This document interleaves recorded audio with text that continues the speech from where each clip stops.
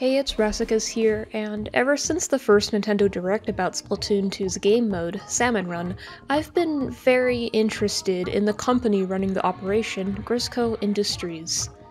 The company is sketchy, utilizes illegally modified weaponry, and is run by a mysterious shady figure with unknown motives. The identity of the shady figure, Mr. Grizz, has been a major point of speculation among Splatoon fans.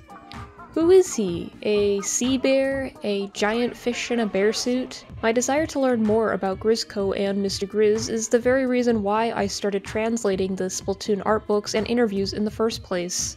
But it's been 4 years since we first learned about Grizzco, and we still don't really have answers about who is running the company and why he needs so many golden eggs. With the story of Splatoon 3 involving salmon, I have a very strong feeling that we're going to finally get some answers to these questions. But for the time being, all we can really do is speculate. So that's what I'm here to do today. I'm going to present to you pretty much everything that we know about Grizzco, go over some popular theories I've seen floating around about the identity of Mr. Grizz, many I've heard from you, my dear viewers, and give my own thoughts. So let's get started.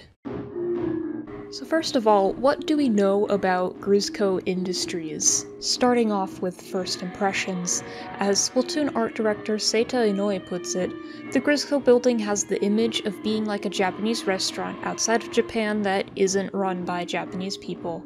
By design, Grizzco is supposed to feel a little exotic, and that there's something not quite right about it.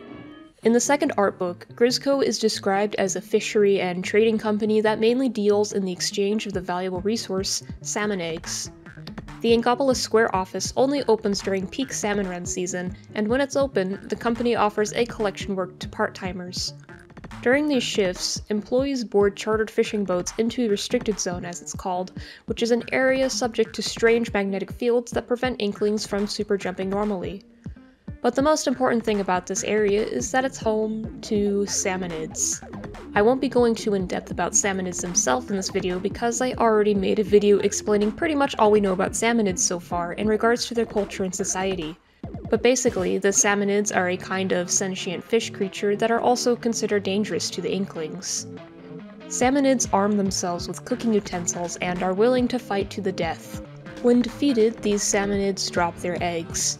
There are two kinds of salmon eggs that we know of, the more common power eggs, and the mysterious and even more valuable golden eggs which only drop from boss salmonid. It's been outright stated by the developers that Grizzco's goal is not to exterminate the salmonid, it's just to steal these eggs. The fact that these eggs have to be stolen is an important one. The very reason why Grizzco has to do what it does is because, unlike the Octarians, who do have a trade agreement where the salmonid exchange their eggs for Octarian technology, the Inklings do not have such a trade agreement with the salmonid. The relationship between Inklings and salmonid is unstable, and there seems to be some historical conflict that goes far back. It's said that in pre-medieval times, before effective defense measures such as long-range ink attacks were available, many cities fell before the rage of the salmonid rush. So what are these eggs for? Well, in the Splatoon world, fish eggs are one of the world's energy sources, making them quite valuable. Considering that Grizzco has enough money to put out commercials on the Angopolis News very frequently, I think it's safe to assume that Grizzco is profiting off power eggs to fund their operation. According to the Salmonid Field Guide, unauthorized contact between Inklings and Salmonid is illegal. Judging by the importance of power eggs as an energy source, and the fact they are able to put commercials on the news, I think points towards Grizzco having special permission to enter salmonid territory rather than them doing so illegally. Another thing about Grizzco is that whether or not it's a well-known company is a mystery, and according to Hisashi Nogami, Splatoon's director, nobody even knows if it's a company. I'm still going to refer to it as a company, but keep that in mind. Apparently Grizzco is listed on a registry, but the address listed is actually a vacant lot, so no one can investigate into this organization. The company doesn't seem to have any connections to anyone in Angopolis Square, and not even Spike knows anything. So no, I don't think Spike is Mr. Grizz. Something else that could be true about Grizzco is that maybe it's been around for a while. In a 2017 Nintendo Direct, we got the very first message from Grizzco Industries, and it feels very 80s with the music and the video quality, as if it's an instructional video that they're reusing for a newer generation of egg collectors. I don't know how much to trust a promotional video from a Nintendo Direct as canon, but with power eggs being indispensable in supporting the modern lifestyles enjoyed by the residents of Inkopolis, Grizzco having been around for a good while seems believable to me. So I've been talking a bit about the company, but I haven't really said much about Mr. Grizz yet. What do we actually know about him? Well, nobody knows what Mr. Grizz looks like. After all, the only employees that you see in the Grizzco building are part-timers who go directly onto the Grizzco boats and do their shifts. And the company isn't literally operated by the statue, that's just a radio carved from wood in the shape of the salmon's mythical ancient enemy, the bear. The design of this radio is based off the kibori kuma, a traditional craft produced mainly in the Hokkaido region of Japan. There's a speaker installed inside the radio, which passes along orders from the headquarters to the Inklings. However, there isn't a microphone, so it cannot answer any questions that it might get. Another possible reason why these questions don't get answered is because whoever is at the headquarters might not even be watching the salmon run shifts. According to a developer interview, Mr. Grizz's messages are a programmed automated voice. Now, this whole headquarters thing and the fact that an Inkopolis Square office has been specified really catches my interest. Could this mean there are more Grizzco offices around the Splatoon world? I mean, surely Inkopolis isn't the only place on Earth where the culturally important sport of turf wars is held and regulated, and there being salmonid colonies beyond the waters of Inkopolis is also something that seems likely to me. But going back to the mysteriousness of Mr. Grizz, we can't even be sure Mr. Grizz is a real person, fish, or whatever. There might not be anyone actually named Mr. Grizz, and he could just be a company mascot and nothing more. Honestly, this is a theory I really like, so just to clarify, whenever I mention a Mr. Grizz in this video, I'm going to be vaguely talking about whoever is behind the company and not necessarily someone named Mr. Grizz. And in that same vein, we can't even be sure if Grizzco is operated by just one person behind the scenes. I mean, it's supposedly a company, so Grizzco may be operated by several people. There's actually a piece of concept art for the egg basket that explicitly mentions a company CEO, but since this is just concept art, take it with a grain of salt. But someone had to have written the manual with all this research on the salmonid, and Mr. Grizz's advice is given separately. I think this supports the idea that either Mr. Grizz is just a mascot, or there are several people behind the company. I have one more thing to support both of these ideas, but it could be a bit of a stretch. Think about what happens when you collect your rewards from Grizzco. You hear what sounds like an evil laugh, but to me it sounds different than Mr. Grizz. Like, who is that? Maybe it's just another automated recording, but still, it doesn't feel right to me. So aside from having more employees, Grizzco could also be making arrangements with other organizations. This isn't too much of a theory because this is somewhat confirmed. For one thing, the boats are chartered, so it's rented from somewhere, and who's piloting these boats? Additionally, someone wrote the Grizzco music, and it's not that Mr. Grizz has his own secret musical talent.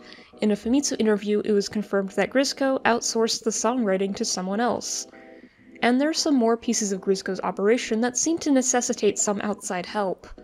If Grizzco is trading power eggs, then wouldn't they need a means to distribute the eggs? And someone had to build and install all of the machinery on the stages. The concept of just one person doing all of this without any sort of help would be very impressive. This talk of outside help leads me to want to talk about the Grizzco gear.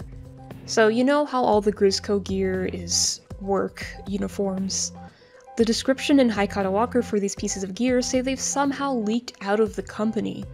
One theory I like is that these businesses are all places that Grizzco has trade agreements with under the table. As power eggs are a necessity for day-to-day life, it would make sense that these companies would need power eggs for their equipment, and Grizzco is a locally sourced provider. and in exchange, Grizzco may not only receive cash, but also whatever overflow of gear that they have, so they can distribute it to these young and hip cephalopods who seem to care a lot about fashion in order to further incentivize them to continue working at Grizzco. And maybe as part of this agreement, employees from these companies could also provide their services to Grizzco in some way. For example, the juice parka is tied to an oil company, and we see fuel canisters bearing their logo near the egg basket in Lost Outpost. Maybe this company helps refine power eggs, or Grizzco needs their fuel for their boats or something. The Squitter Polo is tied to iShipIt, which deals in delivery. Maybe they help Grizzco with some egg distribution. The headlamp helmet has a logo from Sturgeon Shipyard, which houses an under-construction tanker that will transport fish eggs. I wouldn't be surprised if the shipyard has built more egg-transporting tankers, which Grizzco could very well use to send their harvested power eggs around the world. I'm not going to cover my theories for every single piece of Grizzco gear because there's a lot, and I'm not even sure how relevant some of these are. Maybe I'm just thinking way too deeply into this as I always do, and Grizzco doesn't have these trade agreements for the gear and simply purchased a bunch of factory rejects or stole it or something. In the final Splatfest dialogue from the Squid Research Lab, Mr. Grizz says, "Don't be so worried, the sea answers all questions." And the commentary says that, as far as this mysterious being is concerned, the shallow affairs of Angopolis are insignificant next to the vast depth of the Seven Seas. No matter what fate may await the world, the sea watches silently, biding its time. What is the sea biding its time for? And him referring to the affairs of Angopolis as shallow feels really not trustworthy. I've always gotten the sense that Grizzco, or Mr. Grizz, is worthy of being the big bad final boss for Splatoon 3. I mean, come on, we have this evil laugh the very second we enter the Grizzco building, we're not supposed to trust that, right? And of course we do have that New Year's 2020 message that says, "Save our salmon." Save them from what exactly? My guess is that it will be related to Grizzco somehow, but when it comes to the specifics, we could sit here and pointlessly guess all day. All we really know for sure about Grizzco's motivations, as I mentioned before, is not to eradicate salmonid, but rather to take eggs.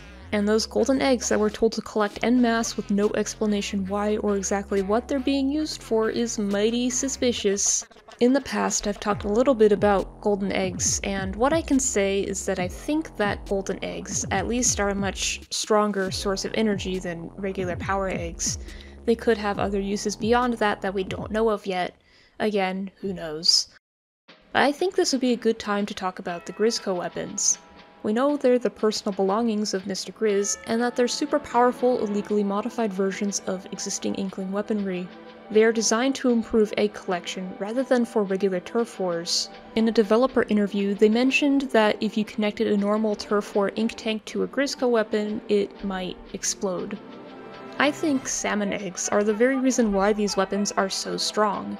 In hero mode, you're able to upgrade your weaponry using power eggs, and what you end up with is much stronger than anything you'd actually get for turf war. Maybe these Grizzco weapons are showing us what would happen if one were to upgrade a weapon with golden eggs instead of power eggs. Pretty much all these weapons have these little yellow pill bottles. Maybe these contain something that was extracted from golden eggs. That's just a theory though. I didn't know where else to talk about this, but I wanted to briefly mention some unused concepts surrounding Mr. Grizz and Grizzco. There's this concept of Mr. Grizz with the hunting theme, for example, holding a rifle and saying, "Fear the coming of the salmon." It's described as a setting that would even scare a bear. And there's another concept for the Salmon Run building that went even harder on the bear and salmon motifs, even utilizing honeycombs. And it seems one long-standing idea for Salmon Run was for it to have more of a firefighter motif, and there's a few pieces of early concept art that show this, including this one, showing Inklings and Octolings working together to fight what looks like a cross between a salmon and a T-Rex. One concept that sticks out to me is where it looks like Mr. Grizz is speaking a whole nother language, and you can tell that's the intent here because the Inkling's speech bubble is vertical, like Japanese, while Grizz's is horizontal and the squiggles don't look like any Inkling text that we've seen before. Maybe this ties into the whole exoticness of Grizzco that I mentioned earlier in this video. Before I go into speculation on who Mr. Grizz is, I have another interesting thing to note about him. His personality is pretty different between the English and Japanese versions of the game.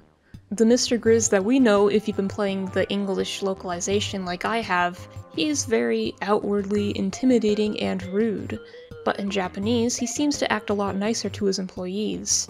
I went through the majority of Grizz's Japanese dialogue and translated it into English in a more direct way. Here's a few lines that show these differences. If you want to read all that I have translated, I'll leave a link to the document in the description. And before you complain about how all localization is shit or something, I do have my gripes with a few of the localization choices in Splatoon, and I do like this Japanese Mr. Grizz, but I think I get the reasoning for this change.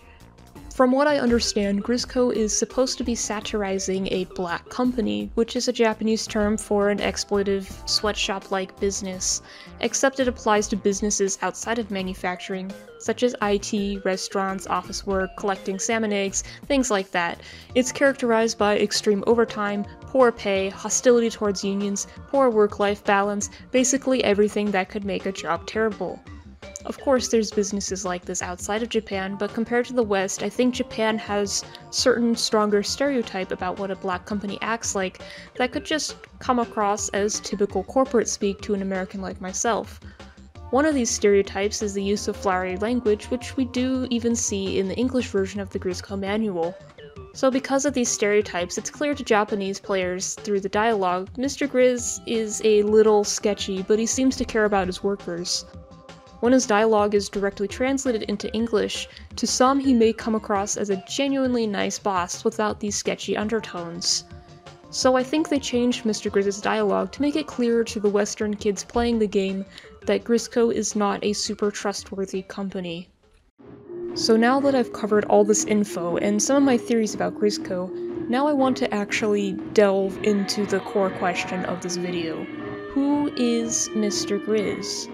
There's a lot of theories out there, and I'm going to cover every theory that I think is worthwhile to mention, and give my own thoughts. So to start things off, Mr. Grizz being Commander Tartar. I felt I should talk about this first because this is the one I see thrown around a lot, and some people have brought up potential proof that Grizzco and Kamaboko are related. Like, what about the signage that appears in both Kamaboko and in front of Grizzco? This is just inkling text that's supposed to resemble the kanji for no trespassing, so I don't think this connection has any importance. So I think the biggest fuel in the fire of this theory is the shared, bigger-than-yourself piece of dialogue. It's a line of dialogue that's said by Mr. Grizz when you first enter Grizzco, and you get the same piece of dialogue from Tartar before you enter the Promised Land.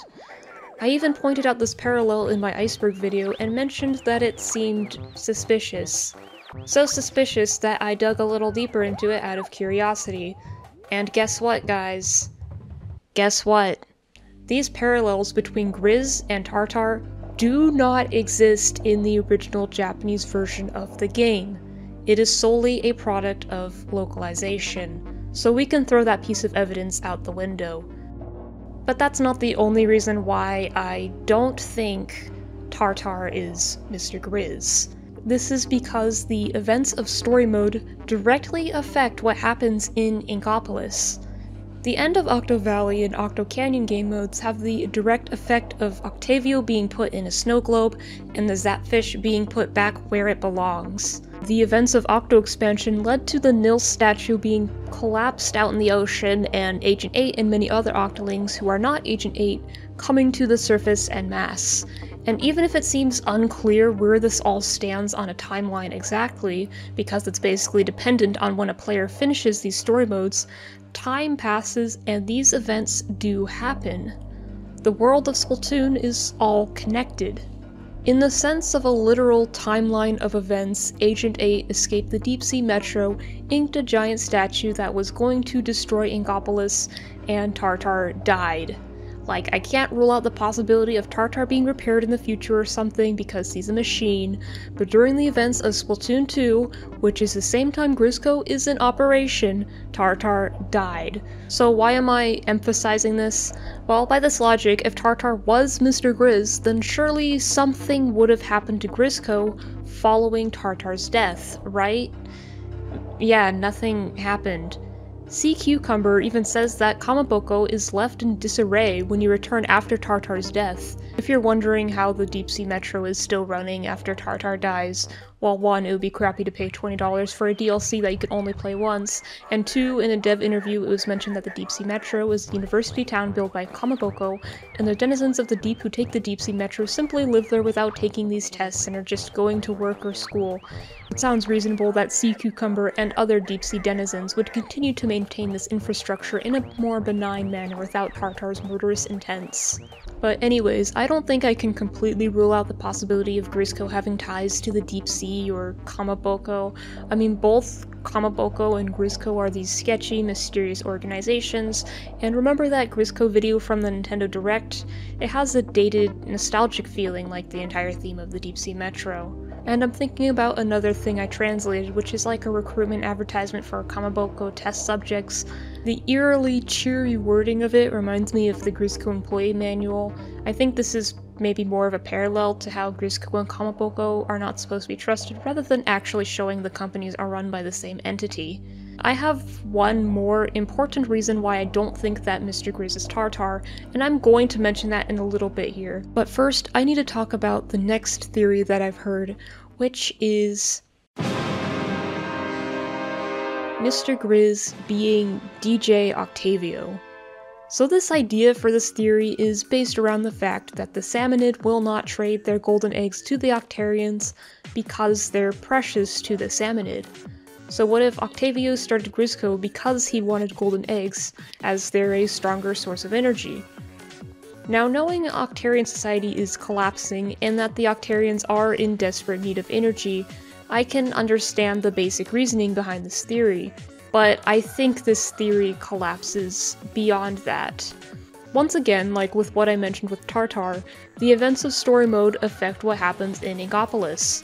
During the events of Splatoon 2, Octavio kidnaps Callie to increase his approval ratings, or rather she ran off and sympathized with the Octarians as the Inkling should.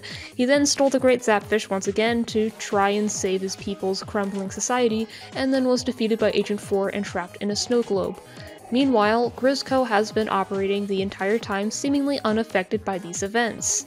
If Grizzco was Octavio's backup plan following his failure of stealing the Great Zapfish in Splatoon 1, I don't see why Octavio would need to go and steal the Zapfish again, because clearly Grizzco is getting a lot of golden eggs and a lot of power and money. And how would Octavio be managing Grizzco from inside a snow globe? That makes no sense. And I don't want Octavio to be the final boss for the third time. And let's go back to the trade agreement that the Salmonids and Octarians have already. It just seems like a highly risky and very poor business decision to suddenly go back on this valuable trade agreement and just start killing the species that they have this agreement with. Like, if the Salmonid find out that the Octarian army is behind Grizzco, they're going to end the trade agreement and the Octarians are going to be completely screwed in terms of power. So remember how I said I had an important reason I'd talk about later as to why I don't think Grizz is Tartar? Well, now I'm going to talk about it because it also applies to DJ Octavio. Chaos versus Order. The side that each character is on represents their motivations and ideals, and maybe how they'll tie into the story of Splatoon 3. Octavio is aligned with Chaos. Tartar is aligned with Order. Mr. Grizz isn't even connected with any of that and is on Team Neutral. I have no reason to believe that any of the individual characters who have had their motivations outlined, even vaguely, in terms of Chaos and Order, are going to be Mr. Grizz. I firmly believe that Mr. Grizz is going to be something or someone we haven't met yet, or if it's an existing character, then one that wasn't part of Chaos versus Order. So now I'm going to talk about an existing character that I've seen a lot of people theorizing to be the mind behind Grizzco Industries, and that is the Professor. Okay, one reason why I don't want this is because if the Nell statue is anything to go by, I don't think I want to see a living human in the Splatoon art style. But also because we just got the It Was Humans plot twist in Octo expansion, and if they pull it on us again, I think maybe it wouldn't be all that surprising in comparison to the first time. Then again, they did use Octavio twice in a row. Aside from all that, a better reason why I do not find this theory likely is because what little that we know about the Professor is that he seems like a pretty good guy. We know that the Professor cryogenically froze Judd to survive the mass extinction event. We also know that the professor built Tartar to pass down mankind's knowledge so the next intelligent life would not make the same mistakes. Judd was cryogenically frozen because the professor knew he was not going to be around. Tartar was built because the professor knew he was not going to be around. And before you talk about how the professor has the immortality serum that he injected Judd with, maybe he can inject himself with it. Well, I don't know, like, immortality seems like its own kind of hell, and I would see why he or anyone else would not do that. Maybe Judd consented to that, I don't know. Or maybe he did, and then he tried to freeze himself, and then he died. But really, I mean, look at what happened to Tartar, a machine. The whole reason why Tartar's programming went all genocidal is because it was lonely. Because the professor was not around. And the very last thing that Tartar says before dying is like, "Our reunion beckons, Professor." If the professor is somehow still alive, that line just does not have any weight to it. Tartar is dead, the professor is dead. So if the professor was still alive, why would he not be with Judd, the cat that he clearly loved? Why would he not be passing down the knowledge of mankind himself? Or why would he not have checked on Tartar at all to make sure it was doing what he intended it to do? The idea that the professor is still alive and running Grizzco and doing this shady operation leads to these major plot holes about what we know about the professor's character that could only be explained away through stupid cop-out reasons. So yeah, this is why I don't think the professor is Mr. Grizz. This is not me trying to rule out the possibility of Mr. Grizz being associated with the professor in some way. I just don't think Grizz is literally going to be the professor. So what other existing characters are not on this Chaos versus Order alignment? Pearl's dad, this dude is super rich and we've never seen him before. I don't have a lot of faith in this one, I'm just throwing it out there. Bamboo Hat from the Splatoon manga. I don't really know much about the manga, but there's this one page where she can be seen carving an iconic wooden bear with a fish in its mouth. I've had multiple people ask me like, oh, what does this mean? Well, the manga is not canon. It doesn't really mean anything to the story of Splatoon. Maybe she's just carving a replica. Moving on from that. Okay, what about a Moses Schellendorf, also known as Sheldon's grandpa, who designs all the weapons? What if he's the mind behind Grizzco? This is kind of a joke theory, but the more I thought about it, the more merit it seems to have. I honestly haven't really seen anyone else suggest this theory aside from myself, probably because people forget he exists, or because, you know, maybe he's dead. But I don't think there's anything that outright states that he died. I mean, even in this 2015 dev interview with Famitsu magazine, Captain Cuttlefish was said to be the last inkling survivor of the Squid Beak Splatoon. Keyword, inkling. Schellendorf is not an inkling. If you want to ask how he could still be alive after all these years, I mean, with Captain Cuttlefish we have the reasoning that he sun-dries because that's what inklings do past the age of 50, so perhaps a Moses' longevity can be attributed to how horseshoe crabs are considered living fossils. This concept of species that are living fossils actually having longer lifespans was touched upon when the developers were trying to find a species that would be the weapon seller in Splatoon 1's concept art. Beyond him possibly not being dead, what about Moses' motivations? We don't know a lot about Moses as a character. Maybe he still kept his anti-Octarian sentiments after the war and decided to take out the Octarians' energy from the source by stealing from their ally, the Salmonid. No idea. And of course, the biggest lead on this theory would be the illegally modified Grizzco weapons. The Ammonite's weapons enhancifier uses equipment that was created while researching the technologies used to convert the energy of power eggs into something usable. Maybe Moses is experimenting with ways to enhance weapons using technologies that convert the energy of golden eggs. Remember my theory from earlier about the yellow pill bottles on the Grizzco weapons containing something that was extracted from golden eggs? So yeah, that. Once again, I don't have a lot of faith in this theory because it's kind of a joke, but just in case, I gotta say it. Mr. Grizz being a literal mammalian bear. If you've known me, or have seen some of my other videos, you should know I have a very strong distaste for this theory. There's some interesting evidence, which I'll get to in a bit, but I have my reasons why I don't want this. And my number one reason is because it really feels like Mr. Grizz's identity is this huge secret, and I don't want the answer to be something that seems super obvious. If you give someone the most rudimentary knowledge of Splatoon, like this is a shooter game for kids and there's these talking sea creatures and a cat or whatever, and throw them into Grizzco and ask them who do they think Mr. Grizz is, I bet money that most would say that he's a bear. Like, this is just one of the most basic common theories. I mean, his name is Mr. Grizz, like, grizzly bear. His name in Japanese and several other languages is literally Mr. Bear. He speaks out of a radio shaped like a bear, like, of course, you would be led to believe that this is a bear. Duh.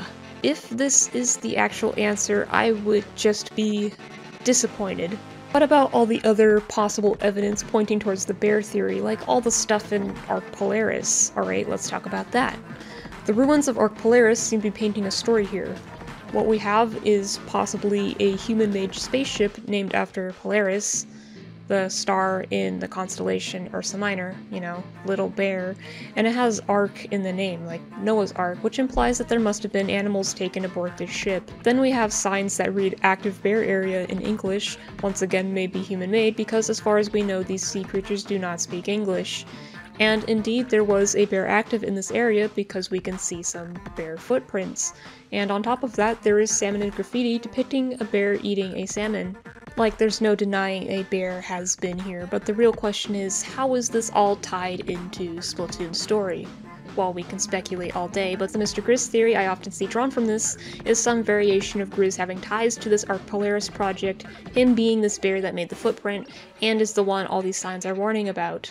If Mr. Grizz is this bear and is still alive, there are some major hurdles that would require an explanation, like how he was able to survive for 12,000 years, and how he is sentient and able to speak the Inkling language. Judd's immortality and survival feels like an extraordinary circumstance, both coming from his ties to the Professor. And honestly, I feel like something like this would also be explained away with the Professor if Mr. Grizz does turn out to be a literal bear. But regardless of all this, I still do not want a bear to be the mastermind of Grizzco. Once again, it's just too straightforward. Mr. Grizz is this secretive character that is treated as this huge mystery by the fanbase and the developers. So would he really have his entire origin story seemingly laid out so obviously in front of us? Well, this is a Nintendo game for kids, so possibly. But then I think about Octo Expansion and how literally everyone I know, including myself, was genuinely surprised by Kamaboko's ties to humans. So my proposal is that the Mr. Grizz is a bear stuff is a red herring, and maybe all this Arc Polaris stuff ties into the story of Grizzco in a way that we are not expecting. Like, yeah, there's definitely a bear here, but maybe it died like the rest of the mammals. There's a footprint here, yes, but it survives the rapidly changing tides instead of washing away like a fresh print is supposed to, so maybe it's fossilized.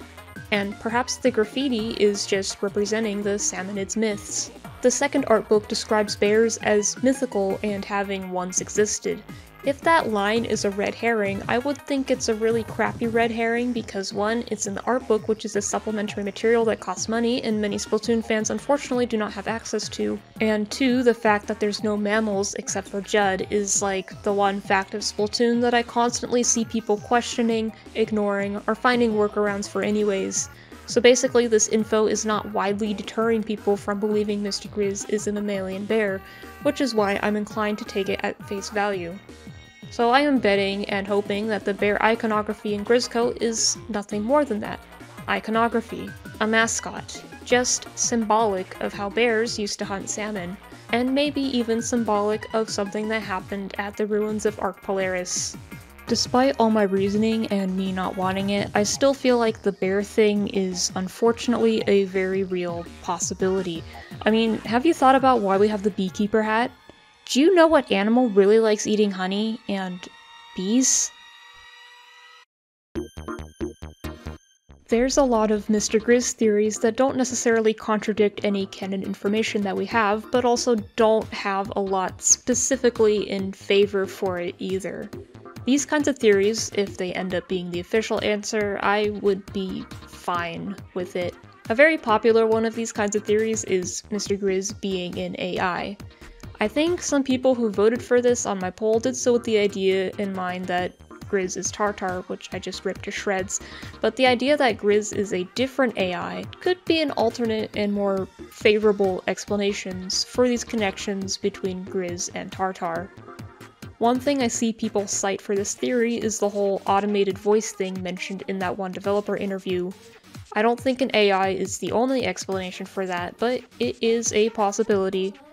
Then again, we did just get a villain that was an old AI, so I don't know if I want that twice in a row, but other than that, I don't really have a lot specifically for or against this theory, so it goes in the yeah, maybe bin. Mr. Grizz being a water bear. Whenever I say I don't want Mr. Grizz to be a bear, all the smartest people on Earth collectively go like, what if he's a water bear? You know what that is, right? I know what a water bear is, I know it's called a tardigrade, I've seen this theory tossed around in my mentions since 2018. Please stop commenting it like I've never heard it before. Please. Anyways, this also goes in the yeah, maybe bin. For one thing, they're also called bears in Japanese, rather bear bugs, so the pun still checks out. Tardigrades can also survive in extremely harsh conditions, ranging from mountaintops to the deep sea, and they have been famously sent to outer space to test their hardiness. So that all makes it very likely that they survived the Great Flooding 12,000 years ago, and there's the potential for Splatoon 3 having more of a space theme, so that could all be fitting. And if a tardigrade is running Grizzco, his small size could be how Grizz is able to keep his identity a secret so well. Again, I don't have a lot specifically for or against this, so I'll just leave it at that. Mr. Grizz being an Octarian that isn't Octavio. So if Mr. Grizz was an Octarian, then that could explain why Grizzco has so much knowledge about Salmonid in the first place.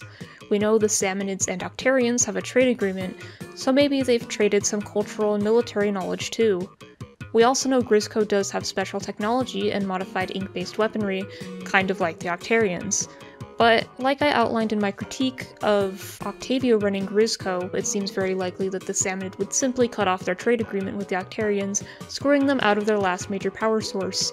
So I think that if this were the case, this Octarian would have to have defected from the military. So yeah, an Octarian not associated with Octavio's army, I would be fine with that, so as long as there's a good reason for it. Mr. Grizz being a Salmonid. This has a very similar basis and reasoning with the Octarian theory I just mentioned, where it would explain how Grizzco has all of this knowledge about the military of the species that is supposedly illegal for Inklings to interact with. Though I don't know why a Salmonid would be actively working against their own kind and working with the Inklings, so this theory is a little weird.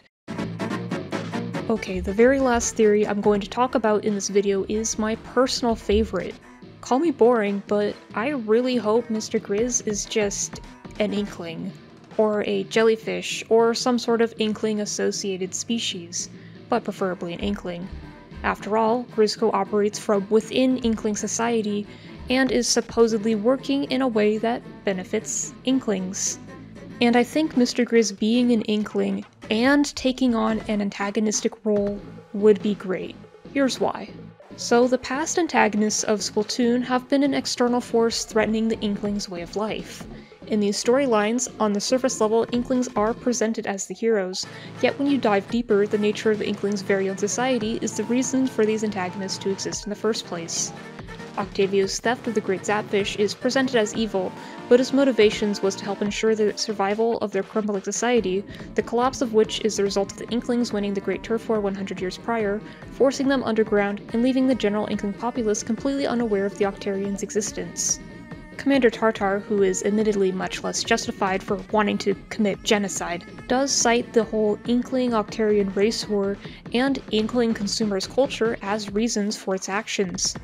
So I think having Mr. Grizz serve a villainous role, framing Grizzco stealing from the Salmonids as a bad thing, could be an excellent chance to highlight the issues of the Inklings' own society, like their greed and disregard for the livelihood of these other species. In my opinion, Grizz being an Inkling would really hammer in that this is someone who is part of Inkling society, more so than a bear or an ancient machine or the Octarians again. Of course, this would have to be presented in a way that doesn't make the Inklings look evil, because the theme of Splatoon is that nobody is actually evil, they just have their own society and they're all fighting for resources. Ultimately, those are just my hopes. We don't even know to what extent Mr. Grizz is allied with Inkling society, if at all. As much as I like the idea of Mr. Grizz being an Inkling, as it could serve as a strong critique of the Inkling way of life, I think that the whole exotic feeling Grizzco is designed to have could actually be pointing towards that he could very well be yet another external force like Tartar and Octavia, with the difference being that Inklings are his unwitting pawns this time around. I don't know what the developers are planning, it might just be something totally insane, unlike my more grounded ideas. All we can do is guess, wait, and see. So this video was just an incredibly long way of me saying that I apparently don't like a lot of the Mr. Grizz theories I've heard out there, and that I hope Mr. Grizz is a villain.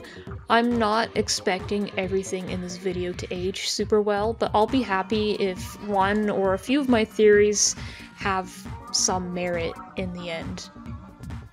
Especially if we don't get Mr. Grizz as a bear, please. Anyways, thank you for watching, and thank you for 15,000 subscribers. That's a lot of people. And of course, thank you to my patrons for your direct support. This was honestly the most difficult video for me to make so far. I started this script back in February, and it went through so many edits and revisions, so I'm glad to get it out finally. Anyways, I've given my answer, I've done enough talking, so I leave you guys with the question: who do you hope Mr. Grizz is? Well, until next time, see ya!